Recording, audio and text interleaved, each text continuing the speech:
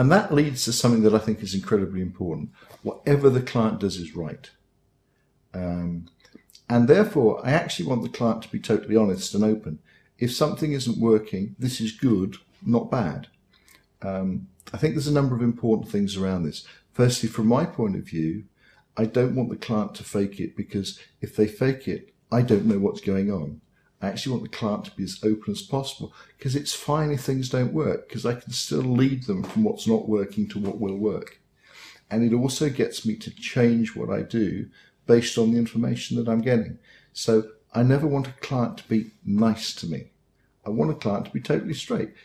And one of the skills as a hypnotist or influencer is always be looking at a client's non-verbal reaction. Because by looking at her body, when she nods, when he nods, when they accept anything, it's just a feedback loop. Because in some ways, hypnosis or influence is a feedback loop. And the thing that makes it work is getting accurate information. So one of the things, we haven't really done it here, but I think it's important to emphasize, is you actually want clients to be totally honest with you. Now, there is another thing that I think is very interesting. For a lot of people, expressing how they feel, what they see, what they hear, verbalizing what's going internally, externally, in doing that process, they're actually connecting to their emotions, to their visions, to some of what they hear. They're actually connecting with themselves. So if you get people to verbalize what's going on internally, externally, they're often learning about themselves.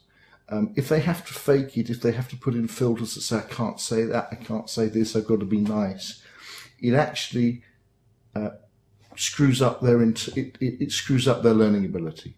It's tremendously empowering for people in a safe environment. You can't do it everywhere, but in a safe environment where you're working for somebody, to let somebody be 100% truthful to the experiences they are inside.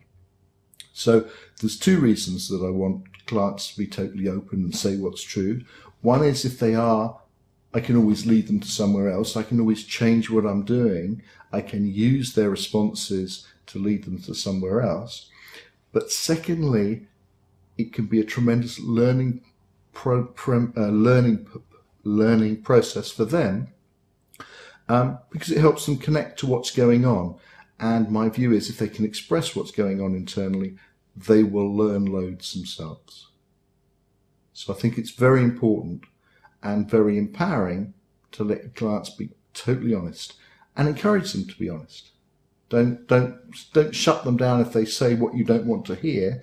Actually, in these situations, you want them to tell you what they might have thought you don't want to hear.